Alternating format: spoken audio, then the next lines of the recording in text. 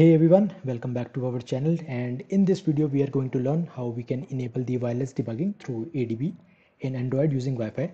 So basically there are two ways with the help of which you can enable the wireless debugging, and both are pretty different. One is for the devices which have an Android version greater than 11.0. So for that there is a very simple way of connecting the device, and the other one is for those devices in which the Android version is below 11.0.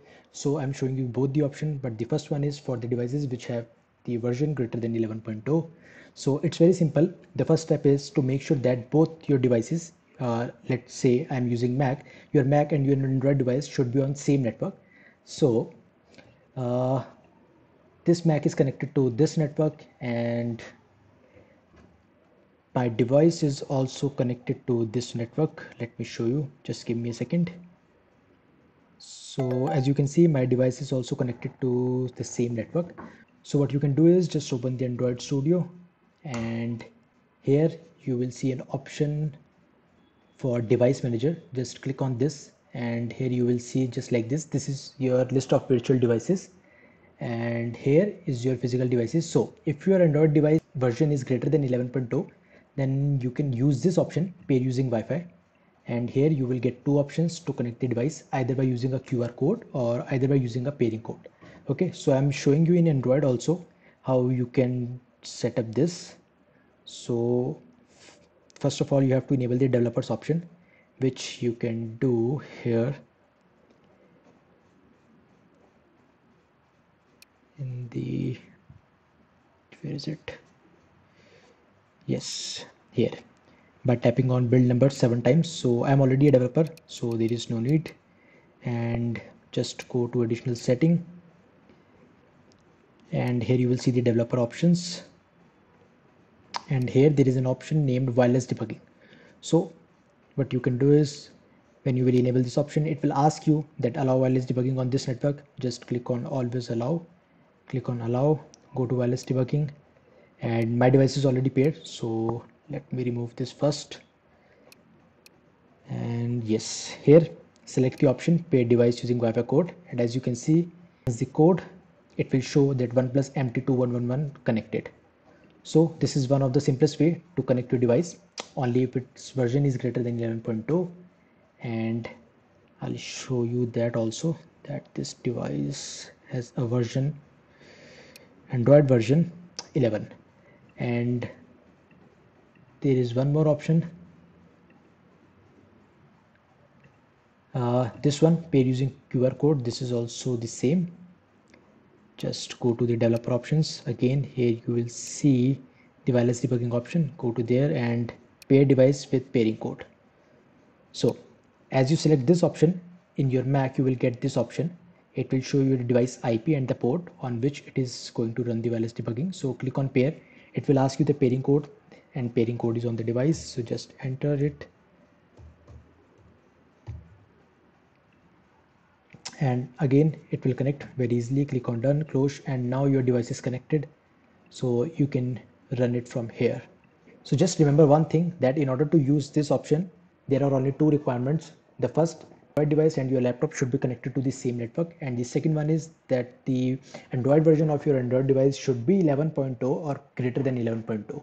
Below that, this option will not work because you will not find the wireless debugging option in the phone, so you wouldn't be able to use this. So for those devices which have Android version less than 11.0, so there is another way to connect device, and for that what you can do is, first I'll remove this one by going to the additional options, developer, and forget. Yes, so this device is now disconnected. So I'm showing you the another way. Just open terminal,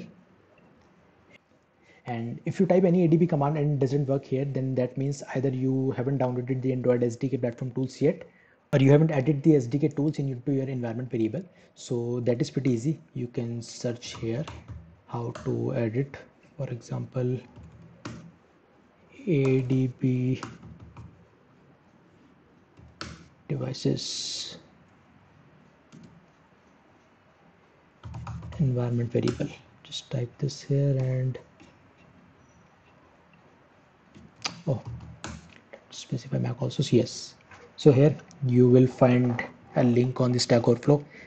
Here he has specified mainly 4 options. So I have already installed the Android Studio, so this one will work for me. And similarly, according to your need, you can choose the option which one is suitable for you. So to connect the device using terminal, what you have to do is type adb devices. Again, for this to work, both your Android device and your Mac or Windows should be connected to the same network.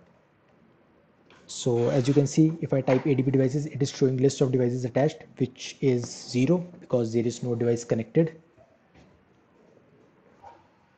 So in order to use this option, first you have to connect your device through USB, and again you have to enable the USB debugging option in the developers option.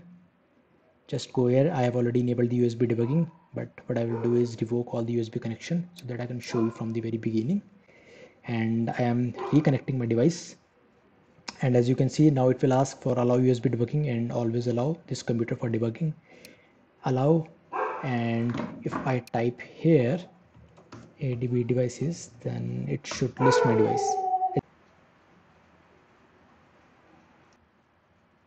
Okay, so what I have to do now is I have to first enable the port adb tcp ip, let's say 4500, and it is saying restarting in TCP mode, port 4500.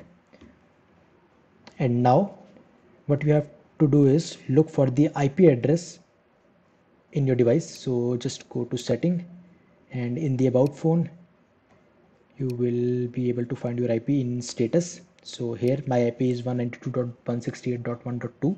so what I have to do is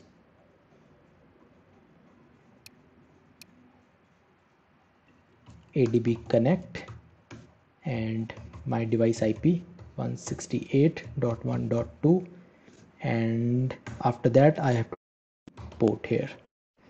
So when I do this, it will say connected to 192.168.1.2 on the port 4500, and if you do adb devices now, then it will show you that this device is connected on this IP. So again, the device is connected over Wi-Fi. After that, you can remove the USB cable. So I'll show you, like I remove the USB cable from my device. Here you can see, and if I type adb devices here, still my device is connected because it's on the IP now. Just remember the two things that I've told you. First, your Android device and your laptop should be connected to the same network, and the other one, just check your Android version and according to that use the option. Okay, so that's all from my side, guys, and if you have any questions you can comment down below. So thank you, bye bye.